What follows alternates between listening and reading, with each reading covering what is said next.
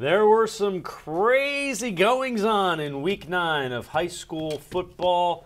That means there's a lot of plays we got to look at one more time. The top plays, the top 15 from Week 9 of high school football all across the Buckeye State. We begin number 15 Thursday night in the Dayton area. Carlisle's DJ Chambers outside, then down the sidelines. 34 yards from the touchdown. We'll have a little bit more on this game a little bit later. Number 14, we're going to have a lot from this game, and we're going to have a lot from this guy, Kenneth Wilkins of Bedford, the 25-yard touchdown run. Bedford rolled in this game. Like I said, more from him and his team and this game as we go along. At number 13, Rocky River's Michael Finnegan to William Sharp for the 18-yard touchdown pass. Take a look at this by the Pirates. Touchdown. Rocky River won 44-6 against Parma. Number 12, Bay's Trey Pasoda. The handoff. Oh, bounces it outside. Then he shows a little bit of speed. 37 yards for the touchdown. Bay goes to 9-0, 28-17. They win it. Number 11, a little defense. It's Lorraine's Dakota Mincy. He's going to get the pick, and then he's going to go get the 6. Lorraine jumped out to a big lead thanks to this, but they couldn't hang on. Now take a look at this. Cuyahoga Heights' Ryan Polk to Tyler Hughes for the 64-yard touchdown pass. Look at him haul that in there. But Cuyahoga has fell. Kirtland 42-34. Number 9, Eaton's Chip Parker. Oh, bad snap, but fumble. Chip Parker grabs it, and then nobody's going to catch him. Parker takes it all the way back for the touchdown, but Carlisle won 28-20.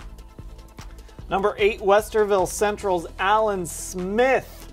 43 yards on this touchdown run. We'll have more from this game later. Westerville Central was a winner last night. The official almost got ran over on that play here. All right, number 7, Cuyahoga Heights' Lucas Durazio with the 47-yard touchdown run. Look at him, nobody's going to catch him for this one.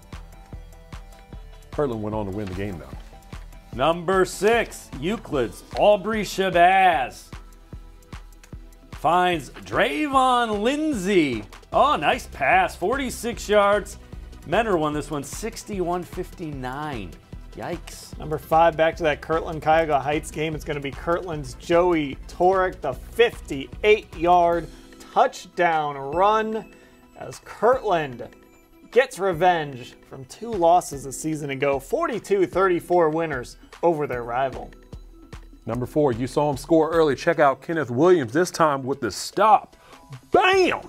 Take a look at that. Goodness. Oh! Bedford won 54-48 with the help of Kenneth Wilkins. Our top 3 mentors. Tadas Tatarunas to Luke Floria. Oh, drops it in the breadbasket. 72 yards for the touchdown. Menor won by 2, and they scored a lot. Number 2, guess who? Kenneth Wilkins again. 15 yards on this touchdown. What? There's 1. There's 2. There's 3. Cut back, gets a block, in the end zone, 15 yards. What a night for Kenneth Wilkins. I don't know if we're going to put all his votes together or what. Well, but at number 1 here, his teammate, DeCarlene Townsend with a 60-yard TD run. Look at him with his hands, the stiff arm. I think that was 1. Oh, there's another one. He's not holding on. He said, gotta go. He's going to the end zone. Touchdown, Bedford. Bedford went on to win that game.